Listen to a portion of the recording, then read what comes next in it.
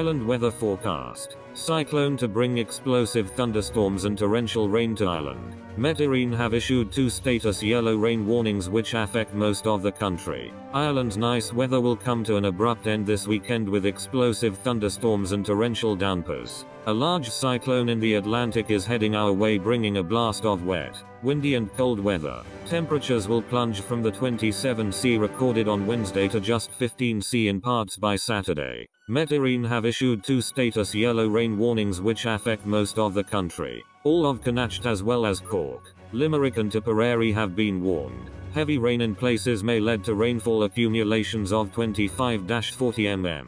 Irene said, there will be a marked change to a more mobile Atlantic regime in the coming days, with low pressure dominating conditions. It's in place for all of Leinster, Cavan, Monaghan, Donegal and Waterford. Another warning is also in place for Connacht, Cork, Limerick and Tipperary. Dramatic satellite images show the cyclone hovering over the Atlantic and making a beeline for the country.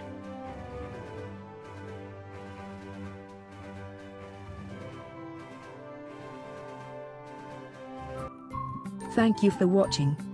Please subscribe to us on YouTube. If you like, donate to us, visit home on the page PayPal.